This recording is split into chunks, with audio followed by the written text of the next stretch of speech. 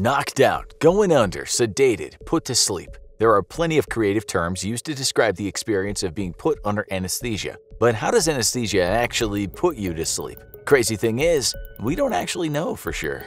But as you'll soon see in this video, sometimes it can go horribly wrong. Anesthesia is one of the most common performed medical procedures out there. More than 60,000 people undergo anesthesia every single day in the US alone. Despite its prevalence, we still don't fully understand how exactly anesthesia works in the human body to put us to sleep. We just know that it works. The word anesthesia means loss of sensation, and millions of Americans undergo anesthesia every year to prevent them from feeling pain and to keep them still and unresponsive so that doctors can safely perform life-saving operations that would be incredibly difficult, not to mention painful, to do on a conscious patient. We may not fully understand how anesthesia works, but that doesn't mean it isn't a real-life medical miracle. Before the late 1800s, the only drugs that we had to help patients through painful procedures were things like alcohol, opium, and hemlock. Hardly foolproof methods. For centuries, medical procedures like tooth extractions and fracture repairs were performed with very little, if any, pain relief for the patient. But beginning in the 1840s, scientists discovered that some gases, like sulfuric ether and chloroform, had sedative effects. Anesthesia was born, and medical treatment became wildly less painful and traumatic than ever before in history.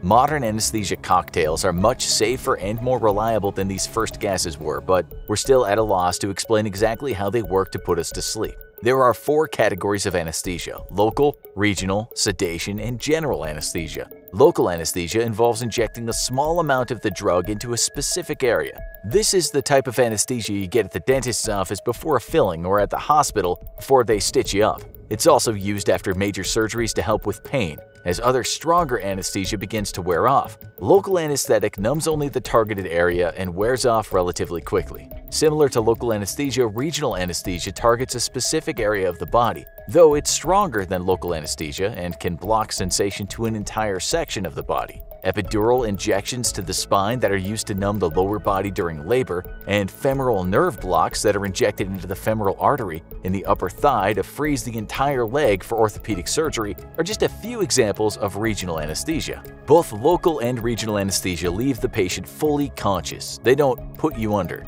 We need stronger stuff for that. Regional anesthesia is often combined with sedation. These twilight sedation drugs make the patient more relaxed and unfocused. They don't force the patient into unconsciousness, but many people do fall asleep under sedation due to the drowsy, sleepy feeling it induces. Sedation doesn't affect breathing or reflexes, making it less risky than full general anesthesia. And it also wears off more quickly. When you picture a patient lying unconscious on the operating table waiting to be cut open, what you're picturing is someone under general anesthesia. General anesthetic affects the entire body and works in 4 ways. It immobilizes the body to stop it from moving during the procedure and acts as an analgesic to prevent the patient from feeling any pain. It also works on the brain by sedating the patient into an unconscious state, and it even induces amnesia to ensure the patient will have no memory of the experience. In reality, put to sleep is not the best way to describe what it's like to be under general anesthesia. It's actually more like being in a drug-induced coma.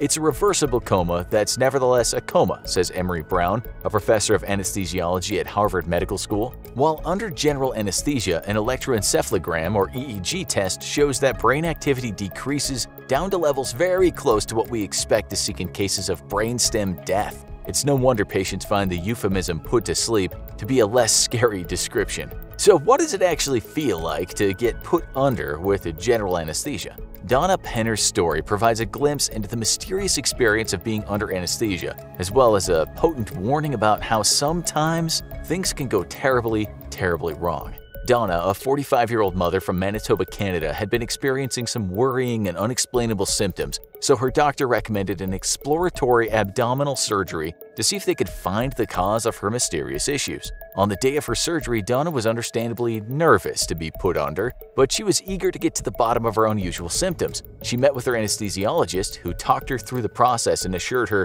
he'd be right by her side the entire time. Since Donna didn't have any of the risk factors that could lead to a complication, she was a non-smoker, not overweight, with no underlying medical conditions, he assured her that things should go smoothly and that she wouldn't remember a thing when she woke up after the operation. The only downside was that Donna had to fast for 6 hours before her surgery to ensure that her stomach was empty and to reduce the risk of vomiting or choking while she was under. Finally, Donna was prepped for surgery and wheeled into the operating room, where she was greeted by her anesthesiologist. As the surgeon was busy getting prepared for the operation, the anesthesiologist placed a mask over Donna's mouth and administered a cocktail of hypnotic agents, opioids, muscle relaxants, sedatives, and cardiovascular drugs to Donna. He held her hand and comforted her as she drifted into unconsciousness before inserting a breathing tube down her throat to help her breathe and prevent choking. Since the anesthesia relaxes breathing and coughing reflexes, he also placed 3 sticky patches on Donna's chest, connected to an electrocardiogram or ECG machine to monitor her heart rate, secured a blood pressure cuff on her arm, and clipped a pulse oximeter to her finger to monitor the oxygen level in Donna's blood. True to his word, Donna's anesthesiologist would remain by her side throughout the entire operation, carefully monitoring her stats and ensuring that she was getting a continual dose of anesthesia drugs. But despite his watchful eye, there was one thing her anesthesiologist couldn't see. Donna was actually awake. Horrifically, Donna had woken up just before the surgeon was about to make his very first cut. She was fully conscious but immobilized, unable to speak or to signal to the room full of doctors and nurses that she was awake and aware. She remained frozen in place on the table as the surgeon sliced open her abdomen and explored her insides, poking and prodding at her organs for hours. All the while, Donna could feel everything. Every excruciating slice, every horrible movement. She was in terrible, agonizing pain, and she was helpless to do anything about it. She couldn't move or scream, and she was sure she was going to die. "I thought, this is it," said Donna. "This is how I'm going to die, right here on the table, and my family will never know what my last few hours were like because no one's even noticing what's going on."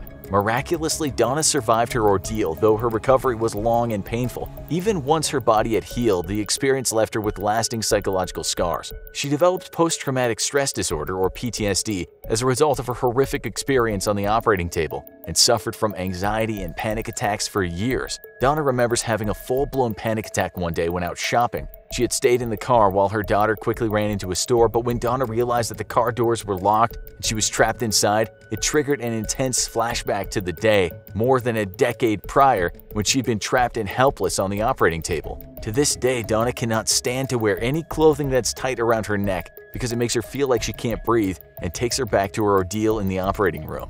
No one knows exactly why Donna woke up during surgery. It's estimated that as many as 1 in every 1,000 patients are believed to wake up at some point while under general anesthesia. More recent studies show that this number may be even higher. It's yet another of the many mysteries surrounding anesthesia and exactly how and why it works, or doesn't. Thankfully, Donna's terrifying experience is rare. For most patients who get put under with general anesthesia, the process goes smoothly and their surgeons are able to do their work without the patient having any awareness of the trauma happening to their body. When they wake up, usually about an hour after the anesthesiologist stops administering the drugs, they have no memory of the experience. It can actually feel quite surreal. The last thing they remember is the mask over their face as they drift off into unconsciousness, and when they come to in the recovery room, it can feel like no time at all has passed. It's normal to feel a little out of it as the anesthesia wears off. Patients can feel emotional or loopy, many lack inhibitions or behave in an exaggerated manner, and can have slurred speech for a few hours after anesthesia.